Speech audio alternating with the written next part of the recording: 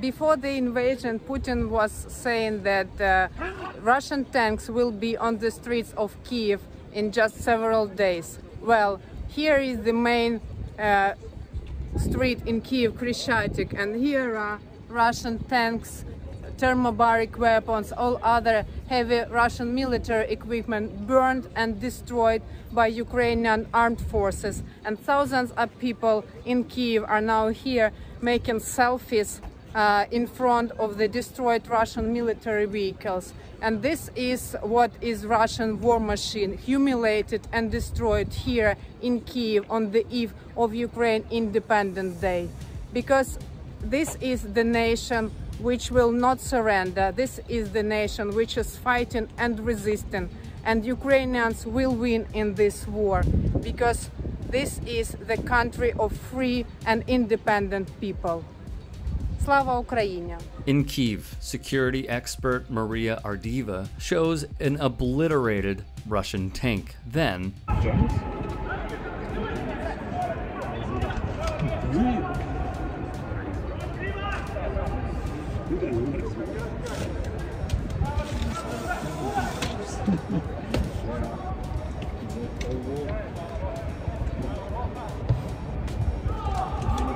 Ardiva took in Donetsk versus Kharkiv.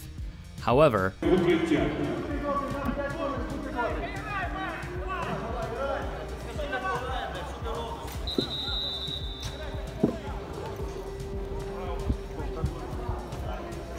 when Lviv took on Kharkiv, air raid sirens went off.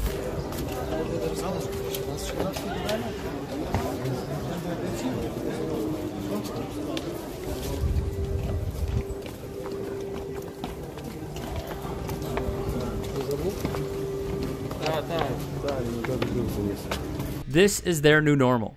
The match between these two sides would be halted in all 4 times. Buckaroo Banzai would post this picture of one team awaiting clearance to return to the pitch. The war in Ukraine, even if there is limited coverage in the States, continues. This week marked the first matches for Ukraine's league domestically, of course, since the invasion, the illegal invasion by the Russians in late February. As we know, matches are a scheduled 90 minutes. However, because of the alerts, pauses, then resuming a play, Kharkiv-Lviv took 4 hours and 27 minutes to complete. Luckily, CNN reported this was the lone match to be affected, halted, and have sirens go off. In an email to CNN, the UPL said, "Safe and security measures is the main priority for us, so both teams had to go to the shelter every time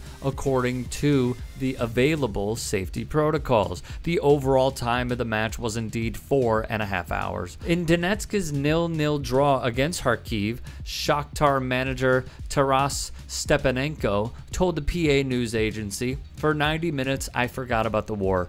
After the first half, I sat in the locker room and thought, we have already played 45 minutes. Very nice. I didn't hear the alarm in the city. For 90 minutes, I turned off and just enjoyed playing football. Very good emotions, very warm emotions, and I feel proud because of that." Here's a wrinkle to some of the security measures they're taking. The game was played behind closed doors, with the clubs allowed to advertise the kickoff time, but on military instructions, not the venue in advance, and the players, staff, and officials all had access to air raid shelters in the event that sirens sounded. A spokesperson for the league said, "Sports competitions during the war become, among other things, a demonstration of our fearlessness, our confidence in the victory, and our readiness to continue the fight." As for the reason these matches take place behind closed doors with empty stadiums, Ukraine remains under martial law, and large public gatherings have been banned in the capital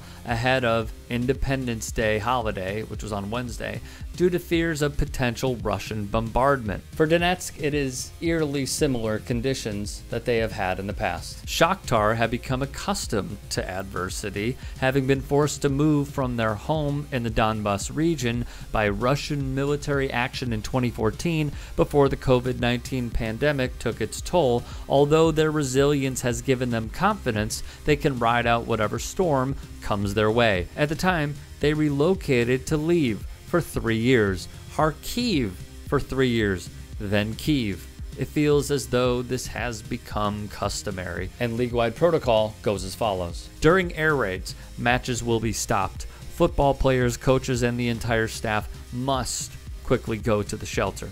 The presence of representatives of local military administrations, medical teams, and the state emergency service is mandatory.